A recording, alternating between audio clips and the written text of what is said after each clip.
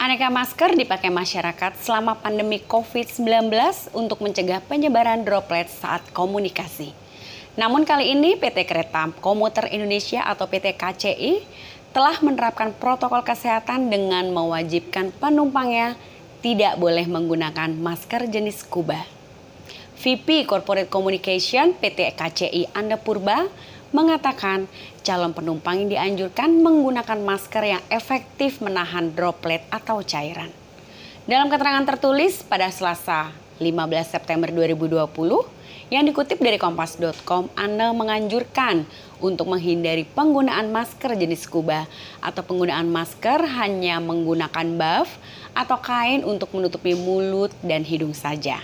Alasannya, karena pemakaian masker Scuba atau buff hanya 5% efektif dalam mencegah risiko terpaparnya akan debu, virus, dan bakteri.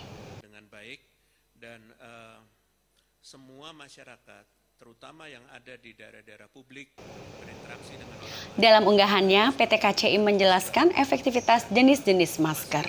Masker N95 merupakan jenis masker yang memiliki efektivitas tertinggi untuk mencegah dari paparan debu, virus, dan bakteri, mulai dari 95 sampai dengan 100%. Kemudian masker bedah memiliki efektivitas 80 sampai 95%. Selanjutnya, masker jenis FFPI yang memiliki efektivitas 80 sampai 95% juga. Untuk masker bahan 3 lapis memiliki efektivitas 50 sampai 70%. Sedangkan masker yang paling rendah mencegah risiko paparan adalah masker Scuba atau buff dengan efektivitas 0 sampai 5% saja. Untuk masyarakat yang sehat, masker kain yang bagus adalah berbahan cotton dan berlapis 3. Mengapa hal itu penting? Karena kemampuan memfiltrasi atau menyaring partikel virus itu akan lebih baik dengan jumlah lapisan yang lebih banyak. Dalam hal ini 3 lapisan berbahan katun. Dan masker Scuba atau buff ini adalah masker dengan 1 lapis saja dan terlalu tipis, sehingga kemungkinan untuk tembus tidak bisa menyaring lebih besar.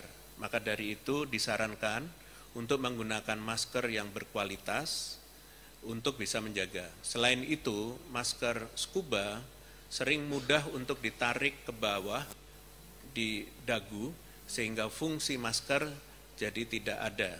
Maka dari itu, gunakanlah masker dengan cara yang tepat untuk bisa melindungi, menutup area batang hidung sampai dengan mulut dan dagu, serta rapat di pipi.